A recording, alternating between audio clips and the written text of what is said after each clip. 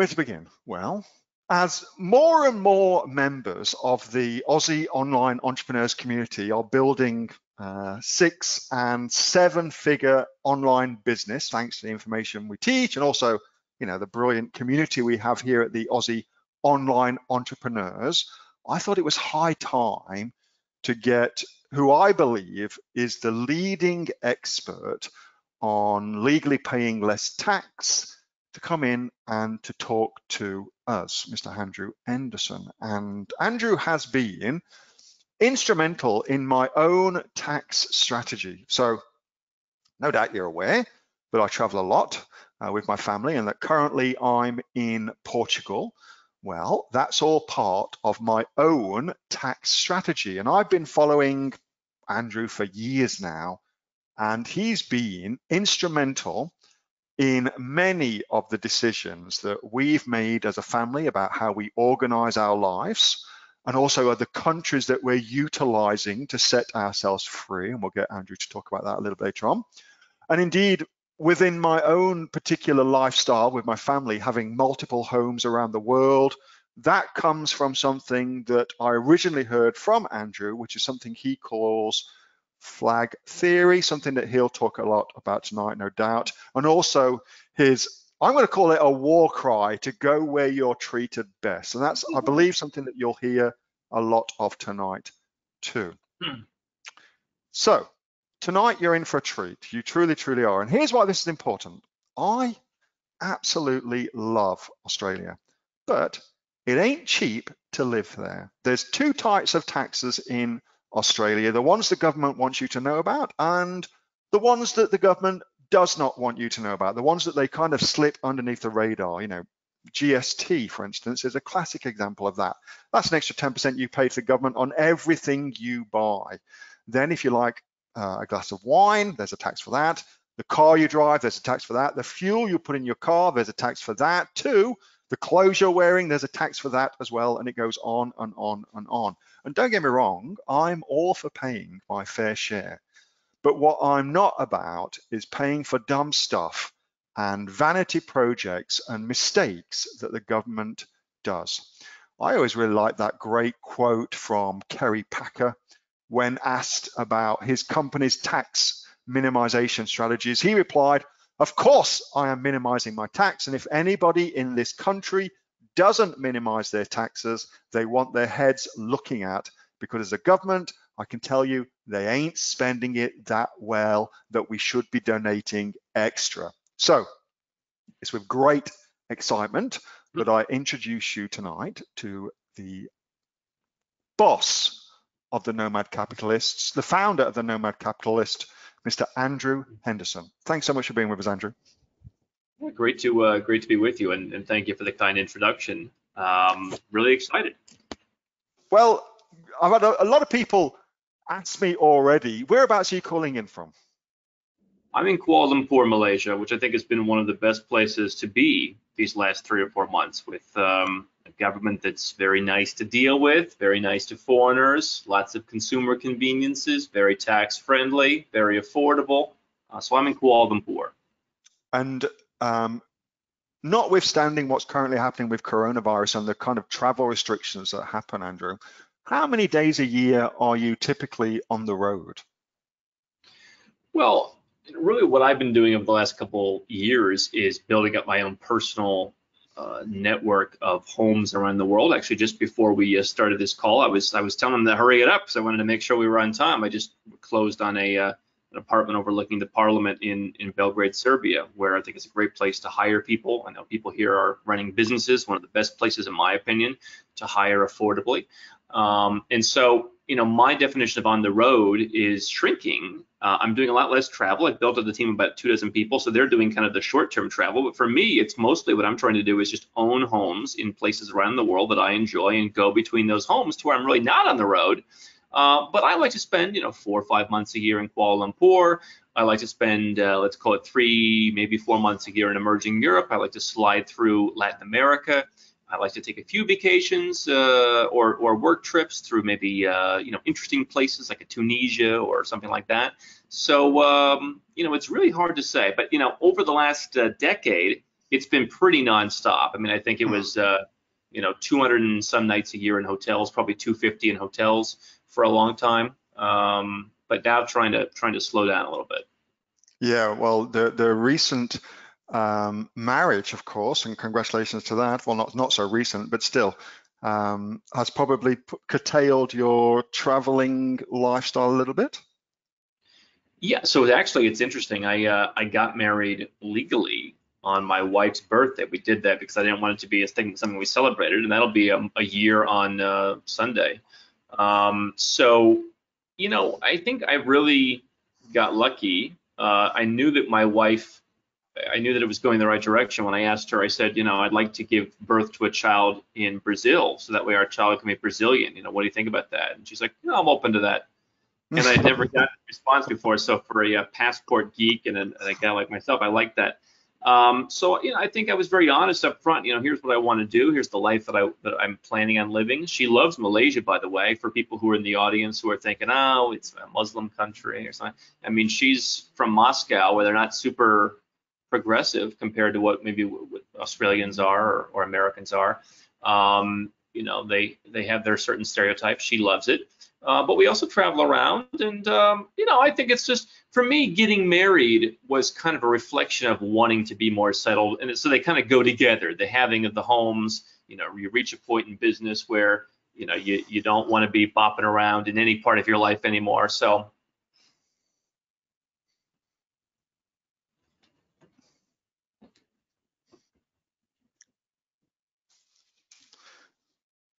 We lost you, unless it's just me. Anybody I'm else lose, here. Andrew? Oh, that's cool. Okay, cool. Yep. All right, so here's kind of what we've got in store for you, Andrew. So I put out, of course, an email to my folks saying, hey, I've got this amazing guy, Andrew Anderson, coming onto the call. Let me know if you've got any questions for him. And of course, we were inundated with questions for you, but what tends to happen is, and you probably find this yourself, they were all around the similar kind of thing. And so what I've done is I've taken the essence of each question for you and put them into a little slide for you, so you can kind of answer the questions and go through some things. And then what I want to do towards the end as well, I want to talk a little bit more about Nomad Capitalist and how that can help people, talk about your book, your YouTube channel, and how people can get in touch with you. So that's kind of be how we're going to be running things this evening, mate. And All what right, I'll tell you to start off, because I yes. know you and I talk every once in a while. Here's the unfortunate thing about this stuff, right? There is no best place, and we can get into some of the nuance of this. There's no number one. What's the best place to incorporate? I mean, really depends. I know we're talking to a rather niche group of folks here who are in e-commerce. So we can talk about that, but I think that's the important factor. Everyone gets to do this a little bit differently. You can have one home and be a nomad capitalist. You can spend 365 days a year in one place and do what we're talking about. You can follow my trifecta method, live in 3 places. You can have a suitcase you drag around and stay in the hotels. So there's no one best place, there's no one best country, there's no one best strategy, but we'll certainly dive into the things that you can think about at least and give you some pointers. Yeah, okay, I like that, because you're right. It's going to be greatly dictated by the individual. And as I love to say, it always depends. All right, so with that little disclaimer being said, let's see if we can kind of get Andrew to give us some great stuff. So here's from Kara. Typically, for most Australians looking to pay less tax, which country or countries do you suggest they go to? Well, I think you want to look at first the tax part, second the lifestyle part. What I can tell you is I do notice trends. We work with people from all over the world, but largely Westerners. So I can look at Americans, Brits, and Australians as kind of people who follow certain trends. Australians, in my experience, if they're going to come to a place like Malaysia, which I think is one of the easiest countries to immigrate to, if you're a business owner, it's very tax friendly. They're going to look at a place like Penang rather than Kuala Lumpur, because I guess a lot of people in Australia, they like living near the beach. Kuala Lumpur is not near a good beach, so they might go and look at a place like Penang. They might also look at Thailand. I have a lot of folks who have gone there because they want to live in one of the islands, that kind of thing. In Europe, I found that is where you are, the Portugal vibe seems to work well for the group. And so those are three places that I think are good. I also think, sometimes what's a nice idea is to set up shop in one place. It doesn't have to be permanent. You could get a MM2H in Malaysia, or you could set up your Portugal Golden Visa or your Portugal freelancer visa or whatever. Spend your 6 months there, lock yourself in for tax, take advantage of the low tax regime, and then go and commit to 1 month a year in 6 other places, 2 months a year in 3 other places, and go to some of the more off-the-wall places. Go to where I think are good places. Go to the Georgias, go to the Montenegros, go to the Panamas, go to the Mexicos that maybe are not as popular, but that are worth considering. And so, what I try and do is, it's really hard to convince someone to go to a place and commit to a place, because there's this feeling of permanence that people have. So if I say, hey, go and live in Georgia, that feels really weird. It's happened before where I said, hey, this is the only country that works for your unique situation, do it or don't. But generally, that's not the case. And so I think, picking a place, doing the 6 months perhaps, where you can lock in the benefits, and then doing some exploration from there might not be a bad idea. And so you mentioned a few different kind of Asian countries and Europe-related areas as well. And so in the Americas, Mexico, Panama, there would be your kind of general Aussie kind of vibe picks. I think Panama has a lot of potential. Certainly, you've got beach. I think Mexico is one of the hidden gems. Now, I don't know how much investment I'll be making there. I'm watching and looking what happens over the next year and the elections that are happening there. But I love as a place to spend time. I think it's fantastic. If you live in a place like Mexico City or in some of the coastal areas, there's actually pretty good English. It's actually, compared to what people say, it's pretty safe. You look at an area like Polanco in Mexico City, or the town of Merida, which is a very well organized and super safe town. I guess they say it's because some of the cartel's family lives there, so they keep it under wraps. But I think those are places to look at. I'm also a big fan of Colombia. There's some weirdness going on in Colombia, but I think long term, I'm bullish. I'm talking like long term.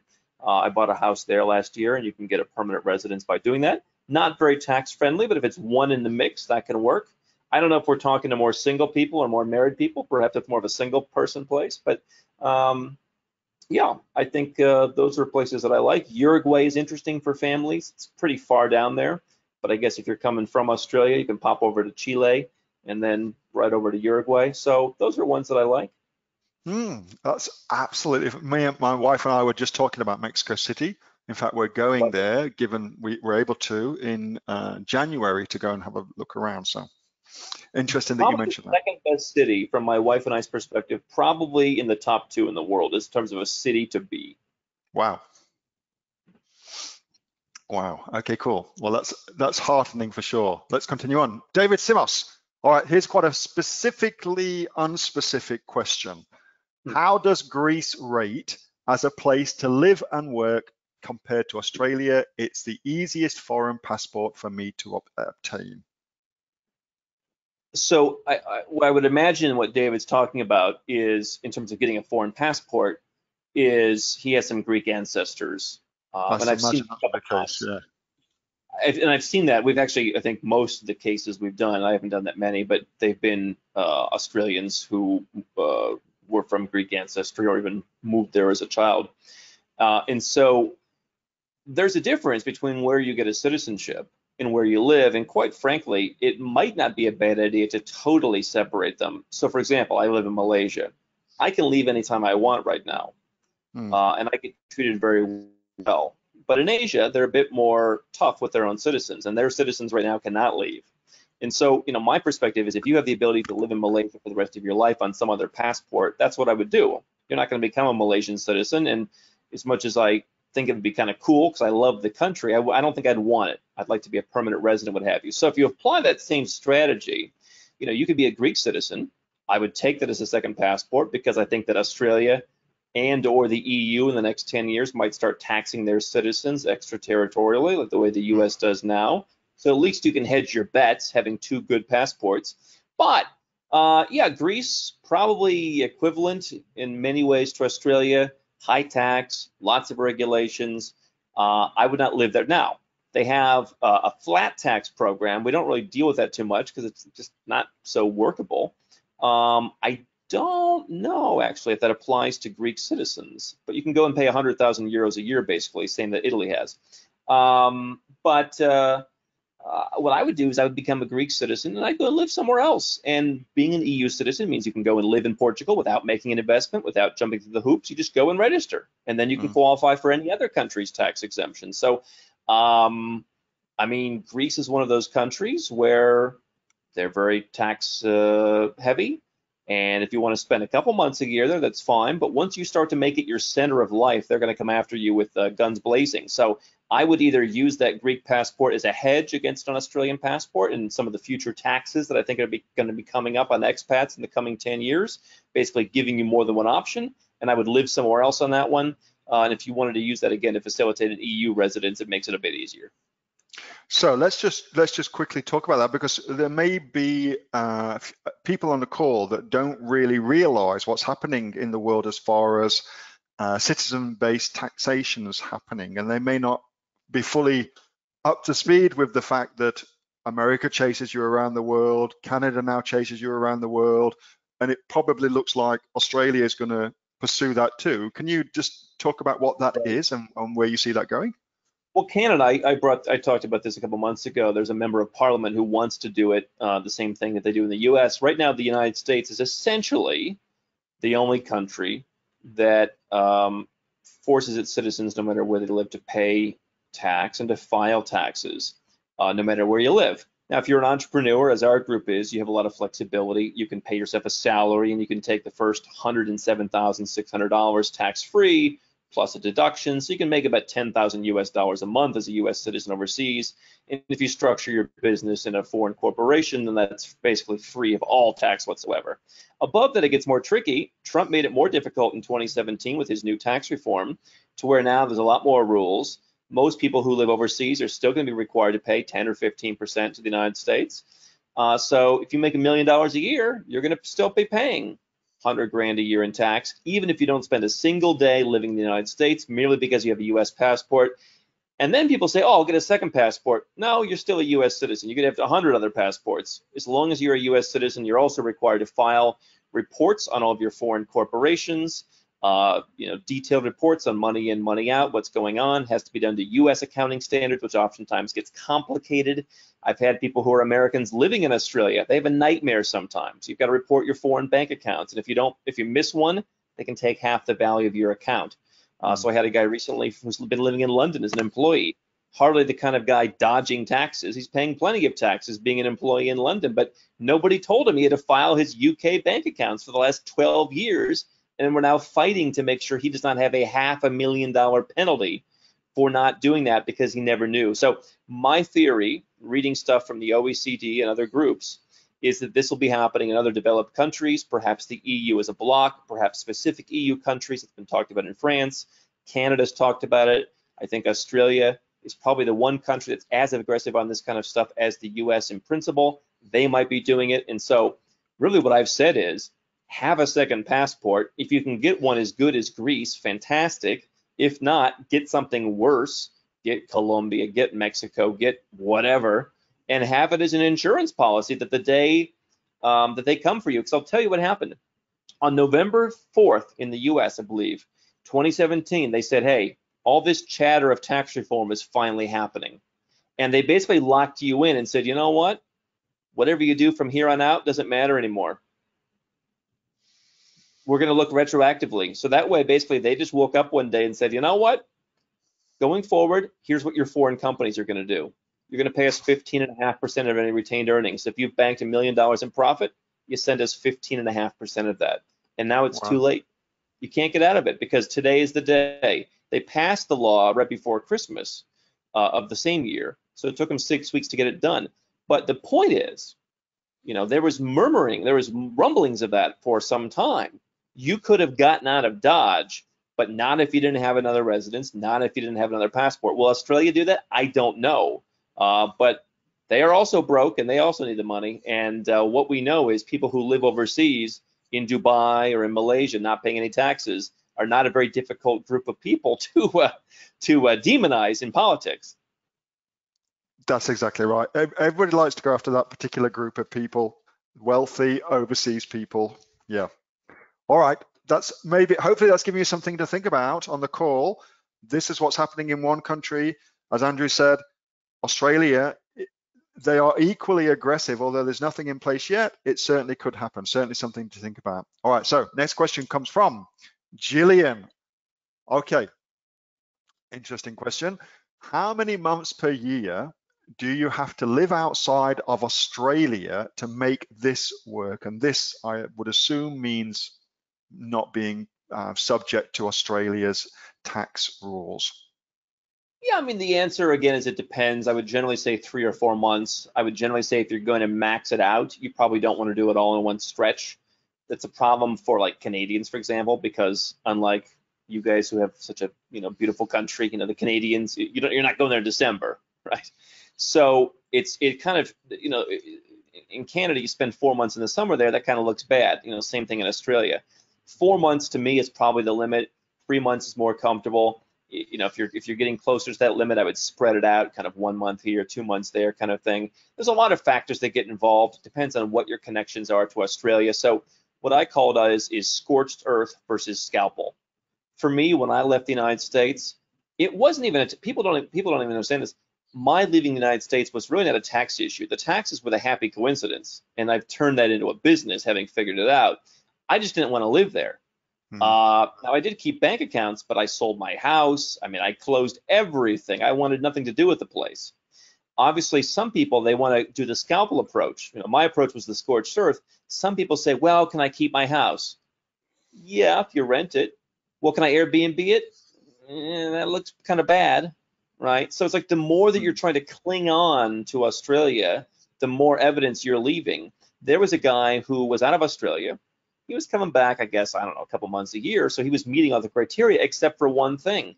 He never canceled the slip in the marina. He was renting a place to park a boat. Now he took the boat with him, but he was continuing to pay rent for this place in the marina. And the ATO came back and said, well, we figure that's evidence you're coming back someday, because why would you keep paying rent on a place to park your boat if you were never coming back? So we're going to go back however many years it was and tax you as if you never left.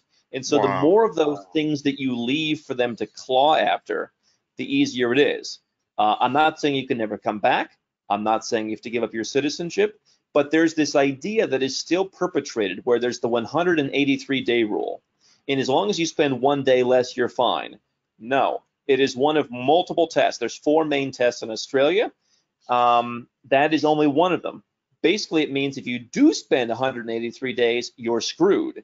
If you spend 182, they will surely find something to hang their hat on that is your center of life, right? Because I mean, where else can you be spending more time, right? So they've come up with all these different other rules. Where's your center of life? Where's your principal abode? Where's your domicile? So and if you're from Australia, then they just figure like the DAC is stacked against you, right? If I spent 182 days in Australia, maybe I would have a small fighting chance because I'm not from there. But if you're from there, I'm thinking 3 months.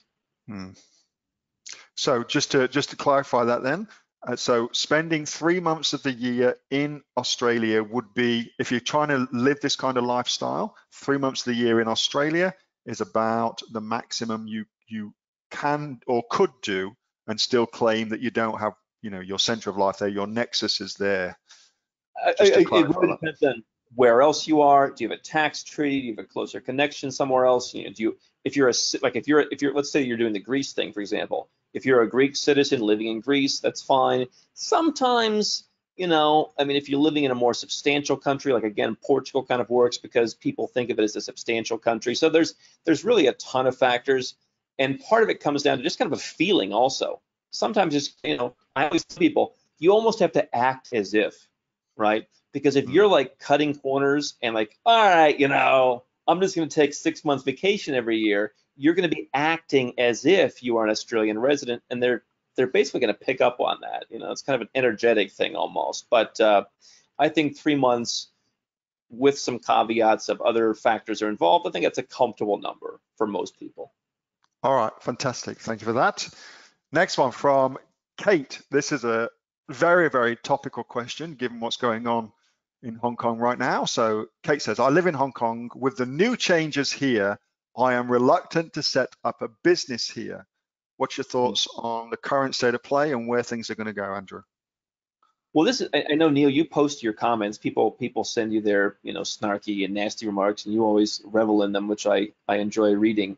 One of the kind of the stock criticisms that people like to throw out on social media is this won't age well, right? That's like they copy each other's hate posts. And so I put out a video back in, I think, December, where I said, I am still not giving up on Hong Kong. And now I imagine some people, as it kind of this new developments happen, will be saying this won't age well. Yes. Here's my position on Hong Kong. I've never said to live in Hong Kong. No, I have people that I work with who do live in Hong Kong, and they plan to keep living there. I'm not telling you whether you should live there or not. That's a personal decision. Certainly, it's a relatively tax-friendly country if you have any kind of investments or business outside of Hong Kong. Here's what I would say on Hong Kong companies. In the world of offshore companies, you want a reputable jurisdiction. So the Seychelles, the Belize, the Marshall Islands, those are pretty much trashed at this point. Nobody respects them. You're not going to get a bank account. You're not going to be able to move money. You may get yourself into trouble with whatever it is you're living. So Hong Kong still has a reputation. The backing of China, I think, actually bodes well for it because other jurisdictions with similar zero tax programs have been bullied into submission. They have not. And so what I tell you to look at is your offshore company is a flag of convenience. Now, what maybe I'm picking up on here is I live in Hong Kong, therefore I should incorporate in Hong Kong. Not necessarily. And by the way, if you live there, you can't pay zero tax. If you're a Hong Kong resident, you do not avail yourself of the zero tax exemption. You've got to pay from 8.25% to 16.5%. I think of like a cruise ship. You ever take a cruise and you're on the ship? I think like Liberia is one of the common flags for cruise ships. Anyone ever want to take a cruise to Liberia? Does that cruise ship ever go to Liberia? No. They picked a country that lets them do whatever the hell they want while they're sailing the high seas, and they stuck the flag on the side of the ship. And that's kind of how I look at an offshore company. As long as the offshore company plays nice with the other things happening in your personal life, you can have a company in Hong Kong, take advantage of their very friendly rules, take advantage of their reputation. You do not have to bank there, for example. You can go and use that company to open bank accounts in other countries. Now, if you're living in Hong Kong, you're a Hong Kong resident, I might not incorporate there if your goal is tax reduction because, again, top rate of 16.5%, you can do much better. But that it's not a bad place to go. I'm not anti-Hong Kong, and I know it seems odd, but the UAE is maybe another jurisdiction, but the UAE is more expensive than Hong Kong. So if I'm just starting out, I've got a guy right now, he has not started his business yet. He's sold a business, he's got sitting at a few $1 million, and he wants to keep it affordable. So you're going to spend less to set up in Hong Kong. And so for that reason, you can bank somewhere else and you kind of have some diversification. Here's my other thing in Hong Kong, by the way. Where I come from, the US, if you haven't noticed, it's burning to the ground right now. And yet everyone I know is staying there and saying, hey, if it gets bad enough, we'll leave. 293 cities had riots with fires and burning and protests and looting and windows smashed. I don't know how much worse it can get. Yet those exact same people will point to Hong Kong and say, that place is terrible, it's fallen off a cliff. I don't think that the business right now is the issue. And so I don't take my cues from the Western media on which places are great and which are not. So do you ultimately feel then that that China's influence will extend in the same sort of way to the influence it has over Macau, for instance, and they'll just kind of let it do its own thing whilst bringing it into their sphere of influence? I'm not a great prognosticator. Maybe I can certainly see that happening. Listen, what the Chinese are great at, and what China's done a great job of is being very pragmatic in how they're building their empire. In many ways, China is a more capitalist country than many Western countries. I know it sounds very odd to say. Obviously, a lot of the personal stuff is concerning. In terms of a flag of convenience, if it concerns you, then maybe it's worth paying a little bit more and going to some other jurisdictions. But what I'm saying is, I wouldn't rule it out for that reason. And yeah, I think it's quite. I mean, I do think that their goal is to make Shanghai more prevalent. But I also think, again, having the backing of a country like China means that you're not some tiny island that gets pushed around, because how many people who've been doing the Belize offshore company with a bank account in Dominica have had bank account after bank account after bank account closed, frozen, moved, paid out in, Belize dollars. I mean, having some heft behind you is not a bad thing. I like that. That's a very different way of thinking about it. Very, very different. I like that. All right, let's next one. This one's from Jeff. Which country would be your number one pick to live in for all-round lifestyle and tax purposes? Right. So are we setting the parameters that it's one country for 365 days a year, and that it has to be tax friendly and good for lifestyle? Yeah, let's go for that. Let's give you a challenge. Because again, obviously you could just split your time up between different places and kind of fly under there more. Because just to be clear, Australia is the tax rules in Australia are some of the most aggressive. These Western countries have some of the most aggressive. If you go to Montenegro and spend 182 days out of a 183-day test, they said you didn't fail. That we had one test, you passed it, right? We'll leave you alone, right? The Western countries have gotten more aggressive. So one country. Well, I mean, I believe that we vote with our feet. And so for me to sit here and say anything other than what I'm doing, I guess would be disingenuous. I would say I would choose Malaysia. Why Malaysia? What is it about Malaysia that is appealing to you? Well, number one, I think you have some of the most friendly people in the world. My wife has really pointed that out since she started coming here almost 2 years ago with me. Particularly there's three different main ethnic groups here. There's the Malays, whom are the Muslims, they're in government. There's Chinese, who pretty much rule the business world, and then there's Indians. So for me, coming from the US, having different cultures for me is a good thing. The Malays in particular are super laid back, super friendly. I think that kind of permeates, since they're the ones in charge, that permeates everything. I had to go to the police station to get a police report for some lost documents. And, being from the US, I braced myself for misery and being shouted at and everything. And it's quite pleasant, actually. Every part of bureaucracy here, from my perspective, may not be the most efficient, but it's very pleasant. Everyone's very pleasant. People in the places where you would live speak pretty good English. You have every consumer convenience that you can imagine. I can look out my window and see, 2 different Prada stores, Louis Vuitton stores. I have every kind of Western grocery store you could imagine. You have great weather, of course. You have, I was about to fly to Serbia. I was about to book my ticket tonight, and now they're talking about locking down Belgrade again. And so, you know what I told my team? I said, hey, at least I have beaches.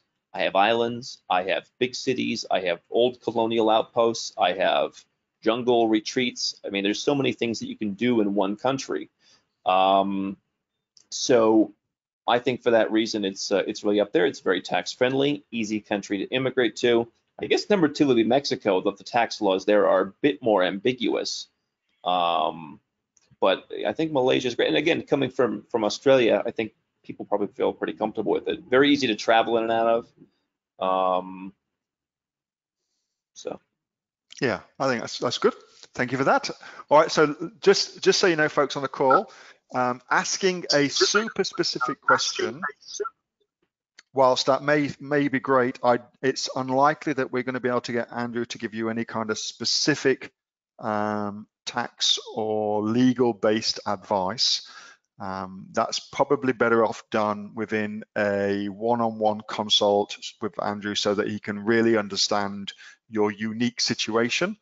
We'll talk about how you can do that later on, but I would suggest to you that would be a better way to approach that rather than on a kind of in a forum like this where Andrew's not going to be able to ask the right kind of questions to you so he can best understand your unique situation, financial situation, lifestyle situation, etc., and give you mega specific advice. That's better off done in a one-on-one consult with Andrew, and we can talk about that later on. Would you agree with that, Andrew? Yeah, I mean, so every Tuesday I basically go nuts, and I'll spend about 15 hours working with folks doing our calls. And we have what's called the clarity call, which is the second out of the 4th or 5th call in a whole chain. And generally we'll put together a list of about 170 to 200 questions in about 10 different categories.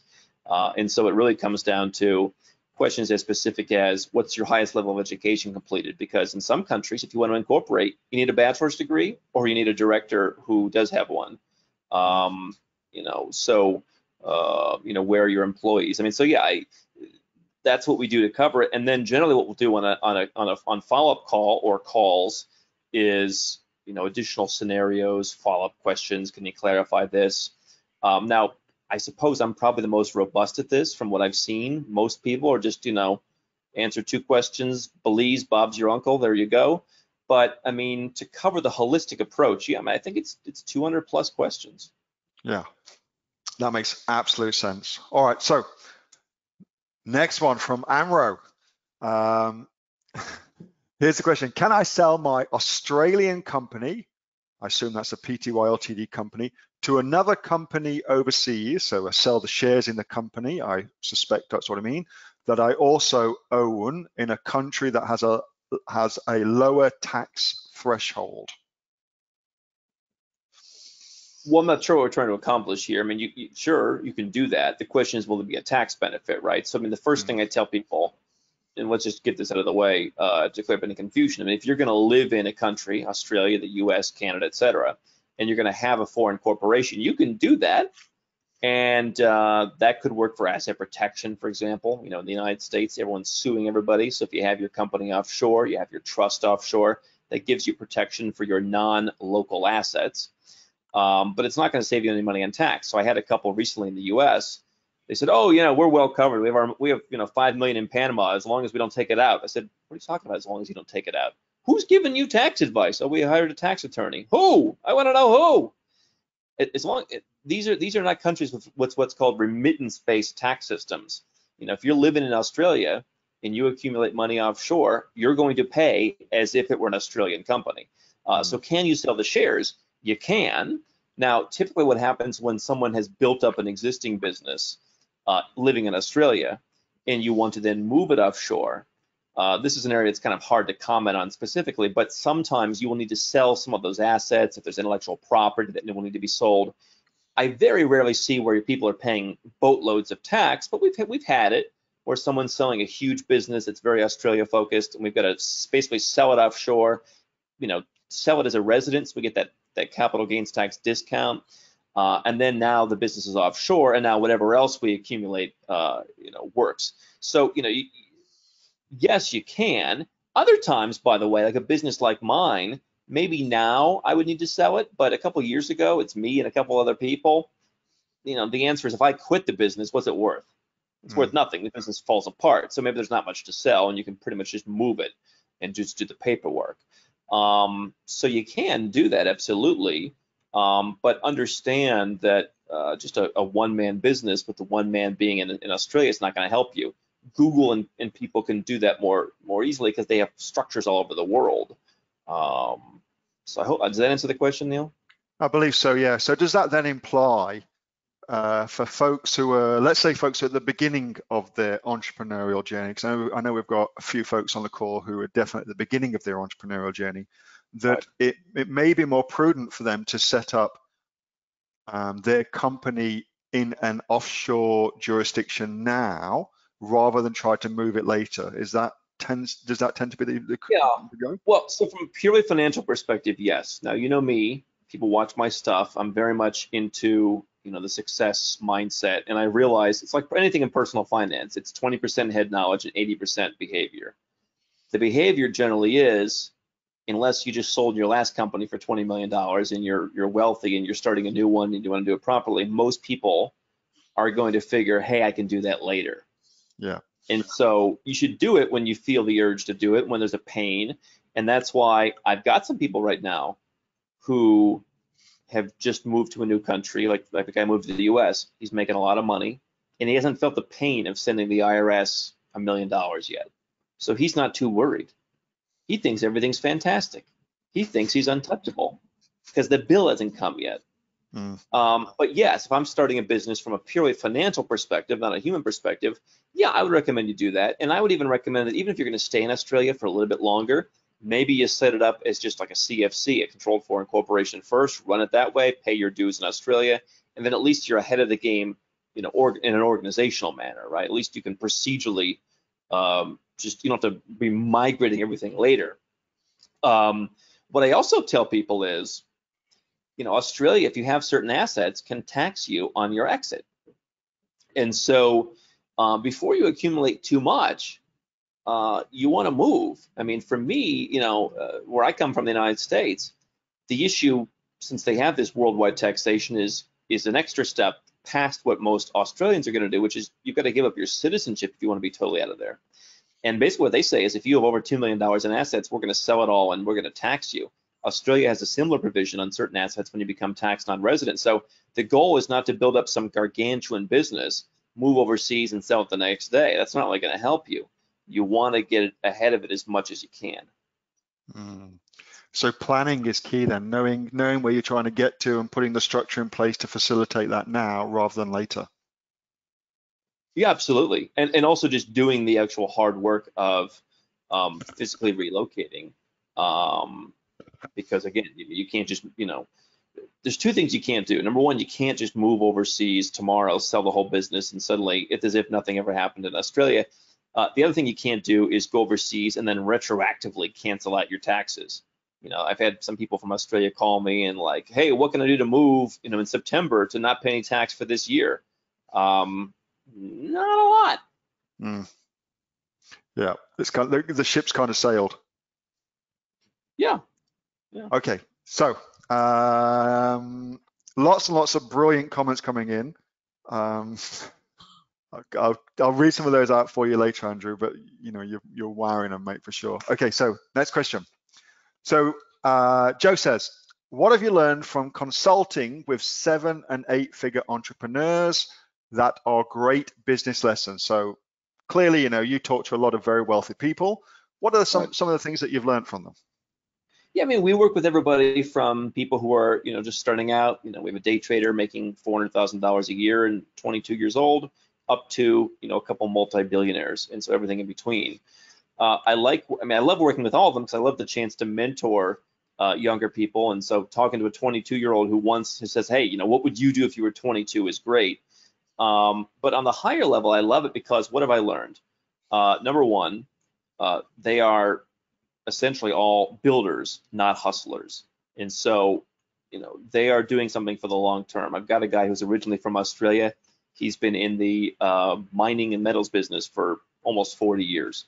I mean, huge net worth, but he's stuck with it and he keeps building. And he keeps getting offers to sell it, and they don't. He's like, well, I'll sell it, but he can't bear to do it because he loves it so much, right? Mm-hmm. And so what I don't see many people to 50 or $100 million level doing is, building an affiliate website, spamming links or doing some trick or, beating their chest.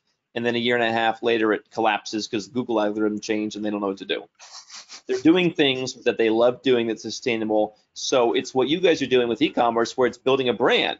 It's not, hawking some tchotchkes that you took off the back of a truck on a Facebook ad, and 2 weeks later you're on to the next thing. I mean, it's that. They're also extremely ethical. And I grew up around this. My father's the most honest guy. Now he beat this into my head like you wouldn't believe. But they're also highly ethical, which is very interesting when you hear what people are talking about in the Western cultures these days. You would think they're the most disgusting people on the planet, but they are the ones who follow through on their word. And that's been inspiring to me to feel more confident in my ability to do that, and to be outwardly, a proponent of that. Those, I think, are 2 of the big things. Certainly some of them have certain habits, have certain regimens. I'm not as regimented, although, I've started being more regimented, just admitting, I don't wake up early, that kind of thing. But I think those are 2 big things. I'm sure I could come up with many more over the course of time, but I think those are 2 important ones. And clearly you've shown a lot of discipline, even just in as much as the amount of travel that you've done over such a sustained amount of time. That demonstrates an incredible amount of discipline. Thank you. That is the other thing, and it sounds so cliche, and everyone talks about it, hustle and grind, but they did it. And, it's fascinating. I'll be 36 in October, and I'm kind of just figuring this out at a soul level.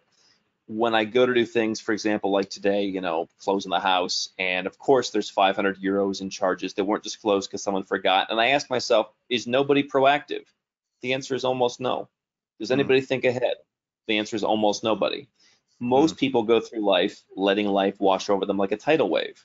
You know, I mean, there was a radio show host that I back in the day in the U.S. and people would call up and they'd be like, "Hey, I got my girlfriend pregnant." He's like, "How did that happen?" "I don't know. It just happened." Right? And this is how most people approach life. And so there's a high level of intentionality. And it's been great to be around these people because I think I've increased my level of intentionality, you know, doing things for intentional reasons. And to me, that speaks so much to what we talk about. There was a guy on our Facebook the other day. He said, Melbourne, you know, best city. I hope I'm not offending the other people from other cities, but he said best city in Australia, you know, best city in the best country on earth. And I said, hey, I mean, I'm glad you found something that works for you. And I mean that. If you have gone through and said, you know what, it's worth 50% tax. I love everything here. I love the dating culture. I love the social culture. I love the food. I love the government. If that's what serves you, I'm not here. It's go where you're treated best, not go where you pay the least. But most people are sitting around. They're not living intentionally. It's just what they know. They've been told to fear. I had a friend in Australia once that we're told if we're from Melbourne to invest in Sydney is certain death. You know, like you're going to lose all your money and be fleeced. I mean, imagine what it's like to go and live in Portugal. So that's not living intentionally. And I think these people have made very big action-oriented decisions, and they've done so intentionally. How interesting. I love that. All right. This is the last question that I've got for you, and then I want to talk about how people can get some more information from you, okay? So oftentimes we are told within the Amazon community that to sell from Australia in other countries such as America, the best thing we can do is get a US-based LLC, whether that's a Wyoming or a Delaware Corp or whatever it may be. Is there any tax advantages to that? Like, how do you see that playing out? If you structure it properly, with the e-commerce, you are shipping physical goods, so there's a lot of planning steps to go through. So US LLCs for like what I do, very tax efficient if you're not a US citizen, if you're not a permanent resident, if you don't spend substantial time in the US, if you don't have staff in the US, offices in the US, fulfillment centers like warehouses. I'm not talking about Amazon fulfillment, I'm talking about your own warehouse. There's a lot of boxes to check there, but US LLCs, you mentioned corporations, that's a whole different animal. Those are not very tax efficient. US LLCs can be tax efficient if you are not a US person and if your company is not really doing business in the US. The challenge that we have to work around, more specifically with shipping stuff physically there, is there's a thing where there's what's called like a transfer of custody, because you're shipping a physical good. And if that happens within the US, then it's more difficult. If it's happening from out of the US, i.e., you know, you're shipping it from China, then that's less difficult. So US companies are fine. US companies can also be part of a general overall offshore structure, like with subsidiaries. So e-commerce, there are some more things to check, but make sure, and I think Stripe Atlas, for example, some people like the Stripe service. I believe, maybe they just changed this recently. I think they might offer both now, but for the longest time, they offered a US corporation, no buenos dias on that. Wyoming and Delaware are popular. I don't care for them as much, merely because they don't disclose, you know, readily the owners. And people think, oh, it's a great thing. Nobody will know who I am. Well, believe me, if someone wants to sue you, they're going to find out who you are. The U.S. government will certainly find out who you are. And so what happens is, if you ever want to send money overseas to yourself or to a related company or to a parent company or a subsidiary or whatever, you're going to get more questions. It's going to be harder to prove that it's a related party transaction to certain banks along the food chain. So I like to look at other states that are a bit more open, where your name is out there and anybody can go look into it for the reasons of operational efficiency. And this is one of those areas, Neil, where, you know, tax guys are like, well, what does that matter? It's like, well, because I'm out here actually doing it, and I've had banks hold up transactions for that very issue, and I've seen it, right? It's an operational issue, not a tax issue. I would not go in the form in California or New York. And I think Wyoming and Delaware, while fine, could pose some operational issues. They also might not, by the way, but I've seen them pose those issues. So I think that covers kind of a couple facets that are involved there. That's one of the things I really like about the advice and the information you give, Andrew, is that there's a deeper understanding of business because your background is as an entrepreneur. You've built companies, and so you get that it's not just about the front end tax saving. There's also a whole raft of other things that happen on the back end of a business that are equally important, if not more important sometimes.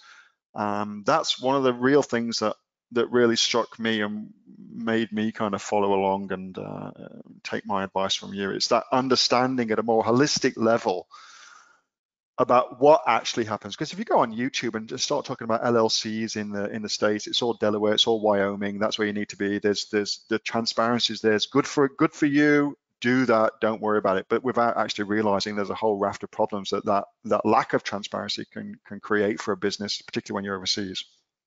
Well, and I appreciate that. I'll tell you, I have a friend who has, I don't know if it's his quote or he's adapted it, but he says everything is easy and nothing is easy, right? This is a guy, he lost 35 kilos before I met him, and everyone said, "Well, wow, was that easy?" Everything's easy and nothing's easy, right? I mean, I did it, so apparently it's easy, but it's not like easy as in you just sit around and keep eating ding dongs and ho-hos and the weight falls off, right? You have to do something. And I think that same kind of approach applies here. And that's what I always try and remind myself is when I'm explaining this stuff to people, there's certain things that I do. I mean, again, I'm not, when I bought this property today, I've done a number of sight unseen purchases around the world because we've developed the whole infrastructure to do that. But the first time I did it, I remember buying a property overseas for $22,000. I had to go and pay in cash, physical cash that I took out of the bank. I walked a kilometer down the street and I had to pay at a notary. And it's like, holy cow, what if someone kills me or something and takes the money? You can go on YouTube, and obviously we have 900 videos on YouTube where we try and discuss this stuff. But my fear is that some people make it too difficult, like it's impossible. Sometimes you go to your accountant and your accountant says, no, don't do that. And that's not true. You can do it. It's very possible. Other people, though, say, my friend did this and it's so easy. Just set up in Delaware and there'll be no problems. I've had people who've set up in Delaware, no problems, and then they stayed in Australia and they actually they actually made their taxes worse. So because of the way how U.S. LLCs are structured. So it's not impossible, nor should it just be set up in Delaware, and that's all there is to it. It's a holistic approach. I like that. So folks on the call, we're kind of coming to the end of our time. So here's what I want you to do. I've put up on the screen a picture of Andrew's YouTube channel, Send to All. I've also posted a link to that in the chat. Do yourself a favor, go and subscribe to Nomad Capitalist on YouTube. The information is outstanding. The amount of content, I literally don't know where Andrew gets the time to do it all. The amount of content, great research content that goes out, 800-900 videos, something like that now, is just astounding. It's absolutely astounding. Go and subscribe. You will thank me.